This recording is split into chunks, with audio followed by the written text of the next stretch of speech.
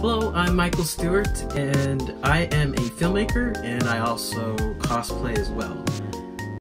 Since April 15th of 2020, 36% of all positive cases in New Mexico come from Native people. An increase in cases has caused tribes to impose stay-at-home orders, curfews, and even checkpoints in order to prevent the virus from spreading.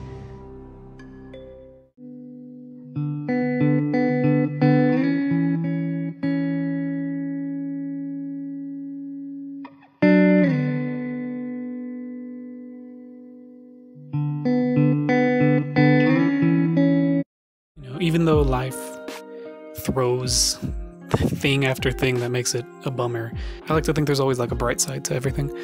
I have to believe it because there's too many things in this world that are just going terribly wrong. We had our last class and we didn't even know. Like, it was the last time that we were walking into the building and we didn't even know. It's finding a way to make online classes not be so dreadful. And I think I really give my teachers props for that. Hi, I'm Araceli. I'm Dom. So this is just the story of how we created an entire documentary to share like good stories around New Mexico. Cue the documentary.